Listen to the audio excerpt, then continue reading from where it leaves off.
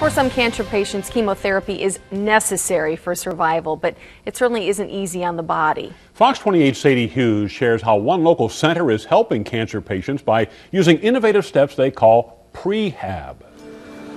Exhale through the nose. Chair yoga, if it seems like a peaceful way to spend an afternoon.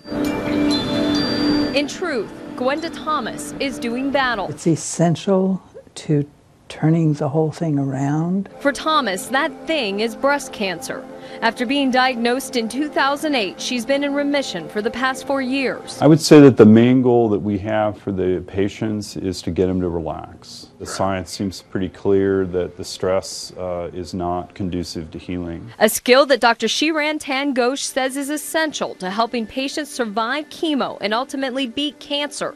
He calls it prehab. The prehab is what we could do so that you don't get sick from your treatment. Along with yoga, patients are given nutrition lessons that allow them to sample different foods that can work for them when nothing else tastes good. If you're going through treatments of some kind, your appetite's gone, nothing sounds good, yet you have to stay healthy. They're starting to get really used to the idea of trying these new things, and they're finding it really helpful. The yoga and nutrition lessons are free to Ghosh patients. Good for us, you know, because coming here a couple times a week, it really gives you some energy. Recovery time is better and the complication is less. For Gwenda, the methodology is her lifeline. Focuses on hope, and Dr. Ghosh gives you a sense of control. Covering the corridor in Cedar Rapids, Sadie Hughes, Fox 28 News at 9. To learn more about the Ghosh Center, we've posted a link on our website, fox28iowa.com.